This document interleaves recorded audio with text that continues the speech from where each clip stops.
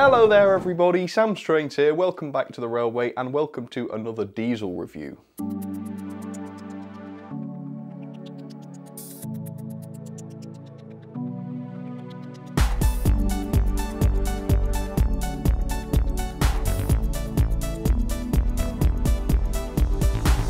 So I must get asked loads of times, every single week even, will you do another diesel review? And finally, yes, I'm going to be doing one. And it's not just a diesel shunter like I sometimes do, and it's not just a DMU, it's actually a proper, fully fledged, huge British diesel. And the diesel I'm going to be showing today is this. Now, obviously, it's just a Heljan box. It's pretty non-specific, isn't it, from the outside? But this is a Class 52, or Western, as they're also known.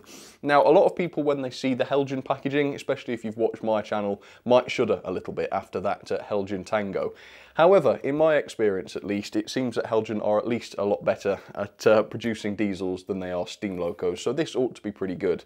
Now, I found this at a train fair. One of the sellers was selling this for £85, I think.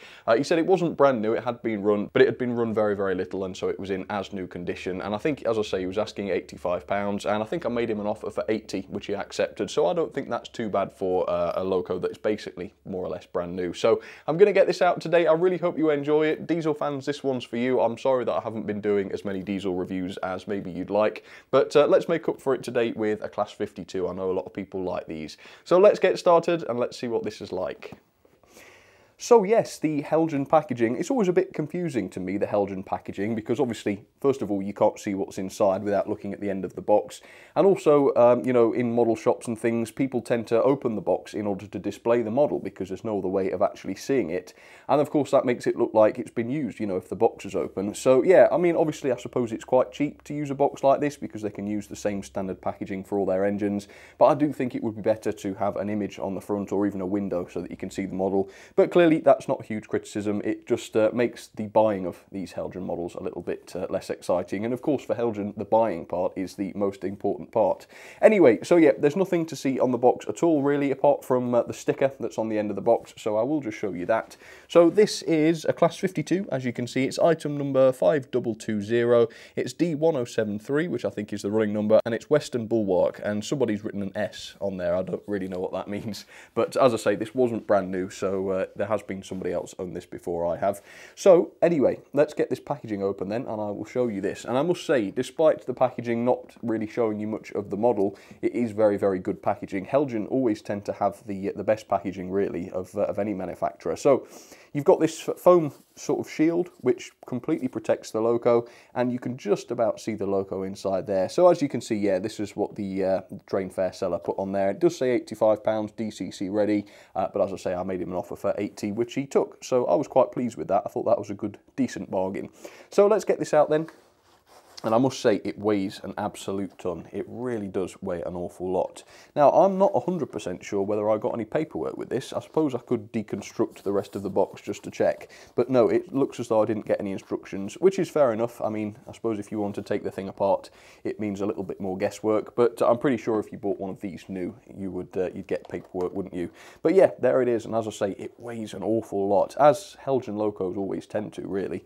Okay, so let's slide this out then, and I will show you the first really cool thing about this. Well, maybe it's cool, maybe it's not. It's up to you. Just look at the amount of detail in these detail bags. Now, to an extent, some of this means that you can sort of customize your model in any way you like, but doesn't the sheer amount of detail here just show how much you've got to fit yourself? And these models are not cheap, by the way. But either way, no, there's some good stuff in there. There's some good optional extras. For example, I can see you've got some close couplings included inside there. I see that there are some etched parts as well, etched metal parts. I don't know if there are any etched nameplates in there, which is a bit of a shame, but you can see there is a metal sprue there with some etchings that you can take off.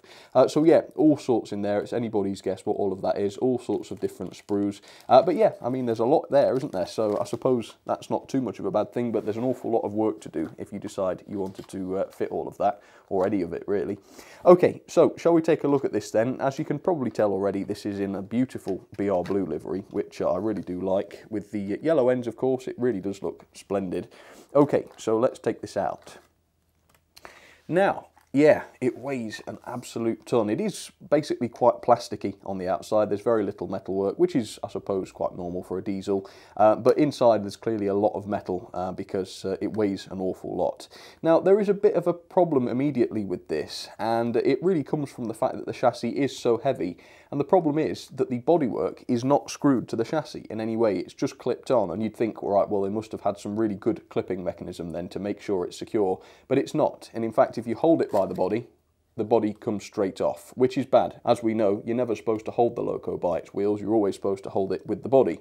And yeah, the body clips are absolutely naff. They really are rubbish. And so the body doesn't stay on properly, and you have to be careful of that.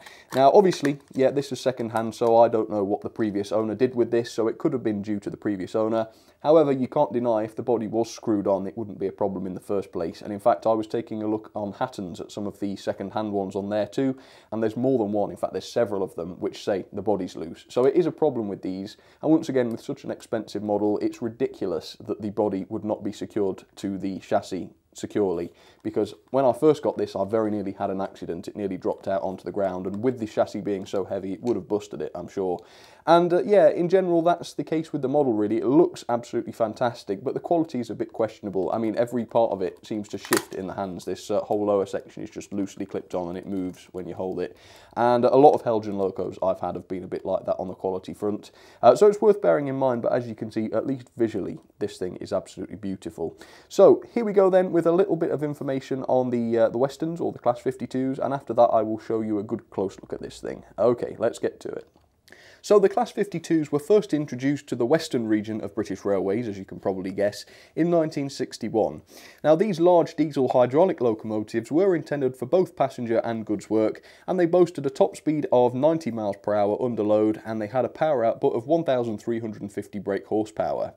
74 examples were produced in total between 1961 and 1964, but some of them would survive for less than 10 years, since the withdrawal of the class took place between 1973 and 1977, due to them being unable to compete with newer Class 47s and Class 50s, for example.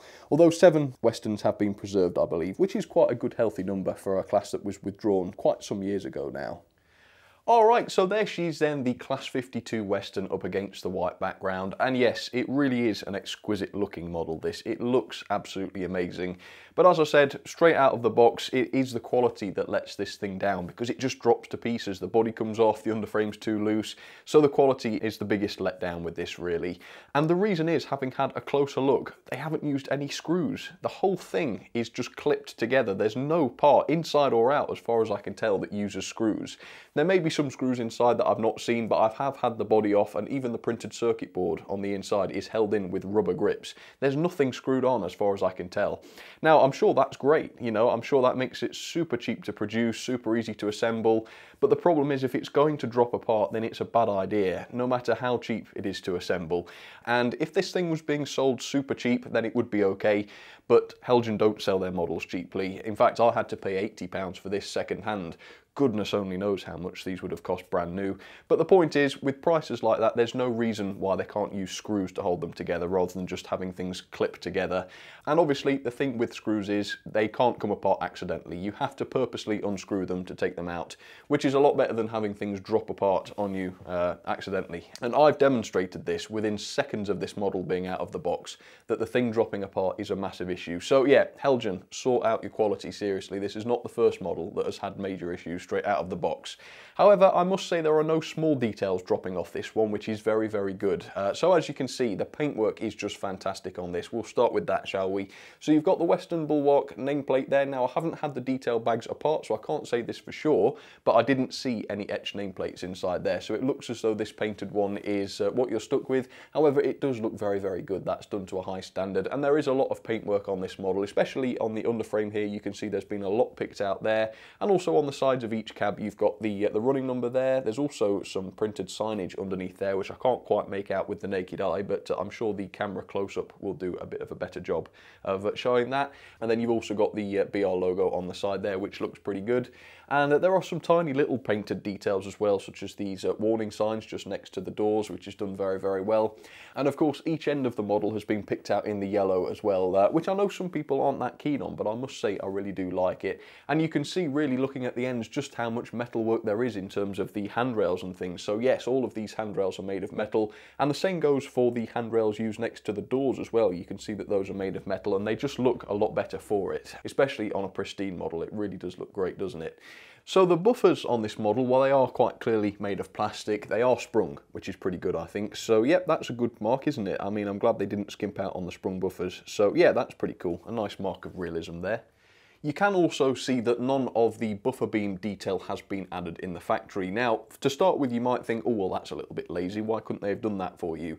But actually, to me, I'm quite pleased to see that that hasn't been fitted, because in the past, with some Heljan locos, the detail has been such on these buffer beams that when you fit the coupling and try and couple coaches or rolling stock to it of any kind, it just fouls it up and it won't work properly. So at least this way, you can put the coupling in and it will work properly, and then you can fit the detail that you want to fit if it's not going to interfere with things. So overall, I think that should have brought the cost down, because obviously it's a little less to do in the factory. But I think, yeah, I think that's a good idea, because it just means that the thing will run properly out of the box, and you don't want to have to start snipping details off just because they're fouling up the couplings and things on curves. So overall, not too bad that.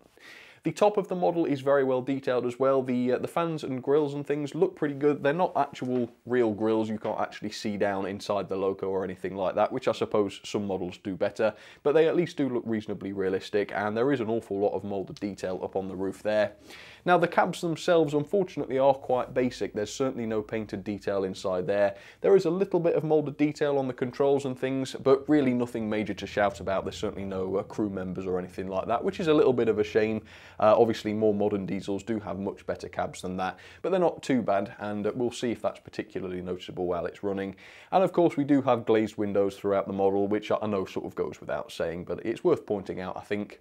Now, the classic feature of the Class 52 Westerns is, of course, the bogies and the wheels, which have been represented really, really nicely. If you do look very, very closely at the wheels, though, you can see they are a little bit clumsily made. The plastic fill on the inside of the tyres is sort of spilling out onto the tyres. It just looks a little bit messy, and also the axles haven't been blanked out or anything like that, which is a little bit visible. I don't really know what the real thing would have looked like in terms of that. I'll have to check. In fact, I'll put a picture up, if I can find one, of the axles in real life, and you can compare them if you like. But no, the underframe detail is relatively good. These pieces you can see here are actually separately fitted. Once again, they just clip on and off if you want to access the wheel set. But as you can see, yeah, a reasonable amount of detail there. Unfortunately, there is quite a gap between the underframe and the body, and that's again because it's not screwed on. This whole underframe is just clipped on, and I showed you earlier on how it just drops off if you put too much pressure onto it. So yeah, not very well held together. Again, the way to get around that is to use screws, I guess, to hold it together securely. It sounds obvious, doesn't it? I mean, what reputable manufacturer doesn't use screws? But yeah, obviously it does need to be said, because this model does suffer for it. However, the thing looks absolutely beautiful, and I think it's even down to the shade of blue, which just makes this look really, really astonishing. So yeah, overall I do like this, but obviously you've just got to be careful handling this, because it will drop apart on you if you're not careful. Okay, so let's get this down onto the track then. I can't wait to see what this looks like. I think we'll get it hooked up to a passenger train just to do it justice, really, and we'll talk a little bit about performance and see how it goes. So there she is then, the Western Bulwark down onto the track, and whether or not you like these, I think you'll struggle to deny that this thing is really, really cool looking. And so yeah, issues aside, I must say I do like this thing overall. It really does look the part, doesn't it? Okay, so assuming she runs all right, I have set up a rake of 5 Pullman coaches, and you can see those waiting just behind the loco there. And I have fitted the coupling already to the back. The couplings don't come fitted, but they do come in the detail bag, so you can fit those if you like. I have noticed though that the coupling, even the coupling, is quite flimsy. It's a little bit too easy to pull it back out again, and I will do a demonstration to show that a little bit later on. But for now then, let's talk about performance. Now, the mechanism isn't too bad, but it's not that great either. Now, is it all-wheel drive? Sadly not. Is it all-wheel pickup? Sadly not. But it's not too bad. At least both bogies are driven, which is good, but the centre axles on both bogies don't pick up and they aren't driven. So that's not too bad. What's that? So we've got 4 of the 6 axles driven and picking up, so that isn't too bad. And there is quite a lot of pulling power, admittedly. I think I measured about 1 Newton, and I'm going to start measuring the pulling force of these things now. So hopefully that'll be interesting when we get a few more values to start comparing. The mechanism itself isn't too bad. There's a very, very strong motor in the centre of the model, which I believe might be a 5-pole. Either way, it's very very, very powerful, and there are massive flywheels on that as well, which keep the loco running actually way after you cut the power. The actual bogies themselves, though, are quite basic. They're all done in plastic. The chassis of the bogies are just plastic, and the wheels just sit straight into that plastic with no proper bearings or anything like that. It's not too bad, though, because obviously plastic isn't going to wear the axles as much as a metal chassis would. But yeah, they are quite cheaply made, I think, but that doesn't seem to affect the performance too much. Okay, so let's do a little bit of slow speed testing then and see how this goes. So I'm just turning the controller up very, very slowly, and we'll see if we can get a crawl out of this. It's buzzing. It's just starting to inch backwards, and as you can see, it just kicks in. So the answer is no, unfortunately this cannot crawl. That's more or less as slow as it can go. Now my theory for that is that the flywheels are so big and so heavy that they do eat into the torque of the motor a little bit, which is a little bit of a shame.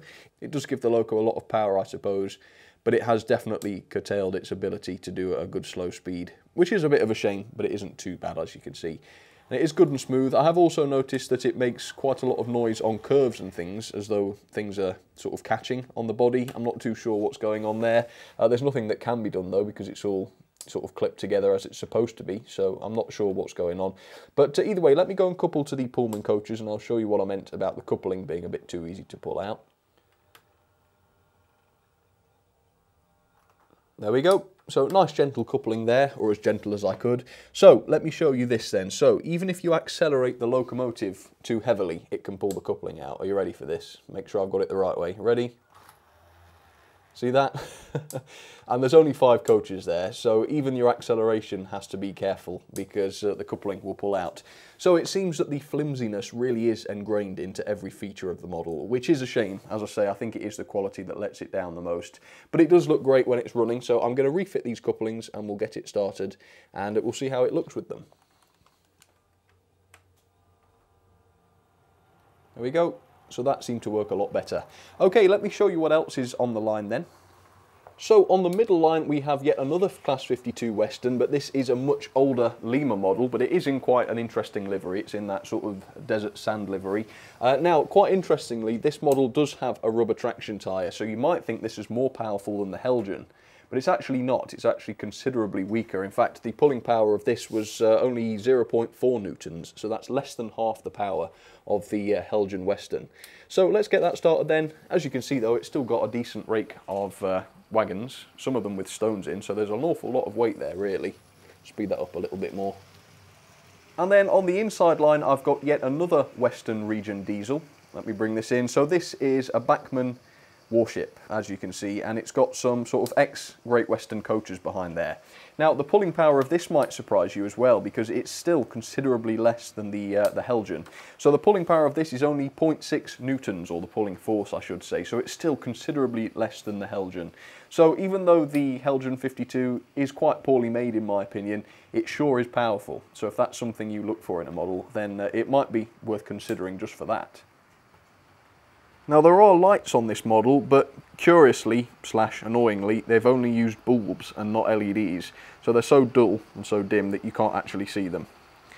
Which is a shame. I don't know why they wouldn't use LEDs, because also bulbs get a lot brighter when you run the loco faster, whereas LEDs are not so much like that. So yeah, it does have lights, but unfortunately you can't see them. I'll try and show you a bit of a shot from the front so that you can see that.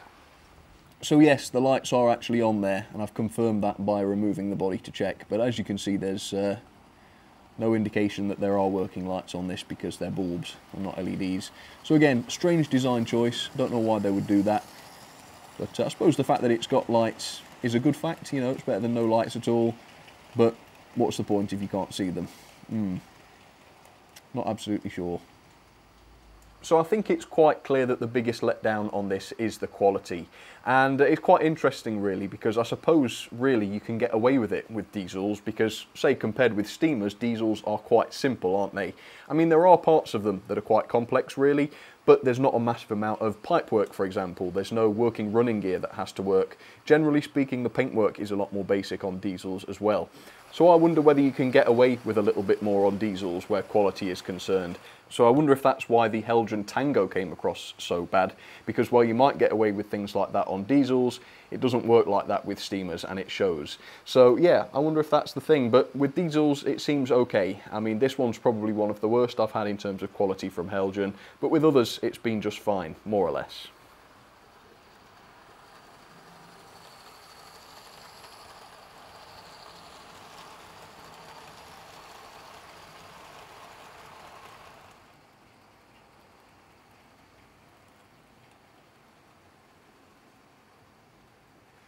Okay, so here are some of my ratings then for the very lovely looking Heljan Class 52. So the detail, I've given it a 4-star. I think the detail was actually very, very good. The paintwork was really nicely applied, and the actual separately fitted and slash, I guess, moulded detail too is very, very good too. I also like their use of metal on handrails and such. I think that really makes it realistic. I didn't give it 5-star because the cab was quite simple and there's sort of no detailing behind the grills and the fans and such, and I think I would save the 5th star for those locos that do have the fully painted cabs and that sort of thing. However, the detail was pretty good. So performance then, I've given this 4 stars. The pulling power itself is very, very good. It's got an awful lot of power. However, it just misses out on the 5-star because it can't do those slow speeds, and also because it's a tad noisy around curves and things. It has a bit of an unhealthy roar when it goes around curves. I can only assume something's catching on the inside. But yeah, overall the performance is very, very good.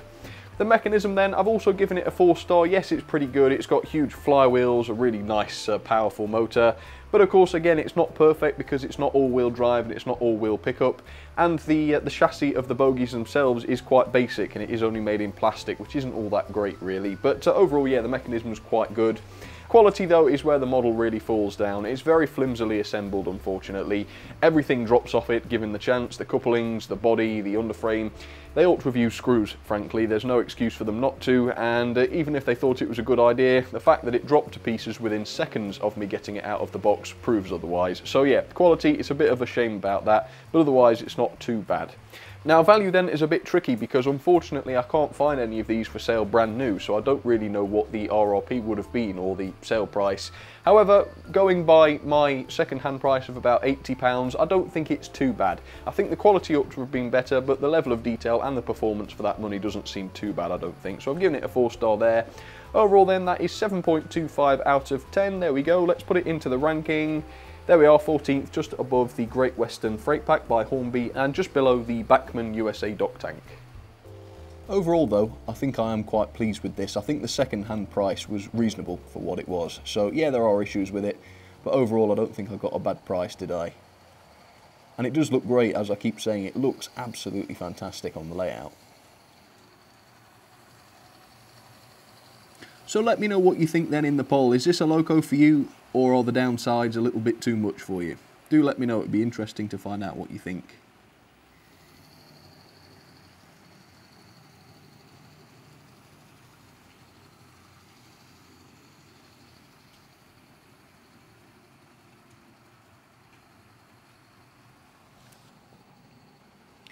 I must say though, I have enjoyed running a diesel for a change, or reviewing a diesel for a change really. Some people might think I don't like them, but actually I do quite enjoy diesels from time to time. I think I would admit that I prefer steam. But yeah, that's not to say I don't like diesels, and I do have a couple more still to review, so yeah, drop a like on the video if you want to see more diesels, and I'll see what else I've got.